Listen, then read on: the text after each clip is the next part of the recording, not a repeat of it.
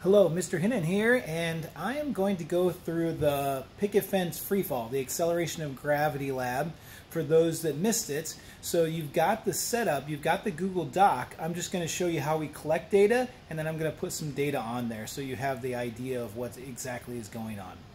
So on the computer, we're in the computer physics lab. We've set up the computer to use what's called a picket fence. So this picket fence is this little device. And really all it is a piece of clear plastic, but it's got little black markings on here. And I guess the idea is it looks like a picket fence when you turn it sideways.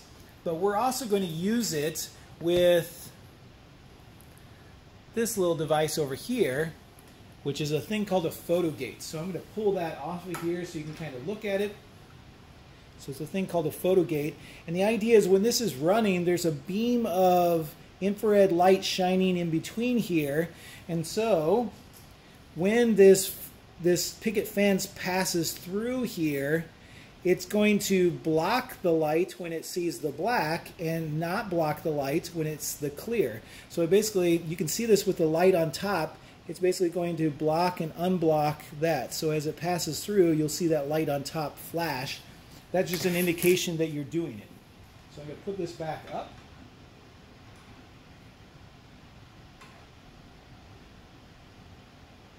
Now, what we're working on is we're trying to find the acceleration of gravity. So we need something that's not going to be affected by air as it falls. So this picket fence is actually going to be dropping like this, where it can fall without very much air, because you don't have it's very skinny this way, so you don't have a lot of air resistance as it falls. And so we're going to let it physically fall towards the ground. Now, besides the fact that air affects it, we also saw in the video that a lot of people think that it falls at a constant rate or a constant speed. I never really liked the statement of it falls at a constant rate, because that kind of gives the impression that it's a constant speed, but it's not. It's actually accelerating. I can see that this thing accelerates towards the ground. It started out at a low speed and it just gets faster and faster. So we're going to try to measure that. So the way we're going to do that is we're going to set up,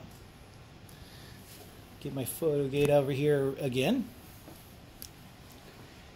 is we're going to be collecting data as we actually physically drop this through the photogate, and it's going to collect some data. So I'm going to set up the computer so we can actually collect the data, and then I'll show it to you. This is described in your Google Doc. So now I've got the computer all ready to go. What I'm going to do is I'm going to physically hold it above this photogate and drop it through. Completely drop it through, because I don't want to stop it at all. I don't want to affect it at all. What you will find is back over here on our computer, and I'm going to bring it in closer so you can see this, is we end up with a series of points. So I've got triangles here on my velocity graph. I've got squares up here on my distance versus time graph. And what we're going to do, we know these triangles are gradually increasing. So that tells me we're definitely accelerating. But the other thing I'm going to do in here is I'm going to highlight these triangles. And I'm going to hit, this computer program actually has the ability to do a linear fit. So we're going to draw the best fit line through there.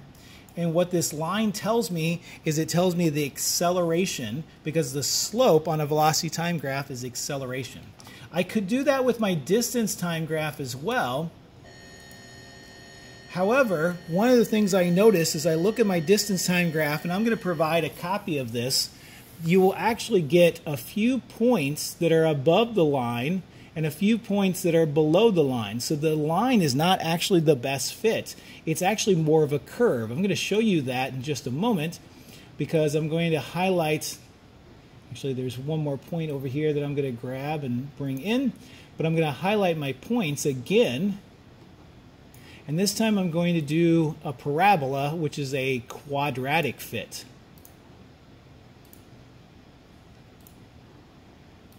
And what we're going to see is the quadratic fit has a perfect correlation of 1, but our linear fit doesn't have a correlation that's perfect to 1, where our velocity does.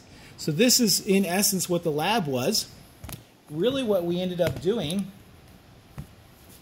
is we ended up doing this 6 times. so we could collect a lot of data. It would be better to actually do 60 times or 1,000 times, but 6 seemed like a good number. We can get kind of a range. We're going to use that data. So I'm going to actually give you that data so you have it to use to finish out the lab, but I want to at least show you what we were trying to do and how we were using this thing called a picket fence. So I hope you enjoyed this virtual lab and you'll take that data and be able to do something with it. Talk to you later.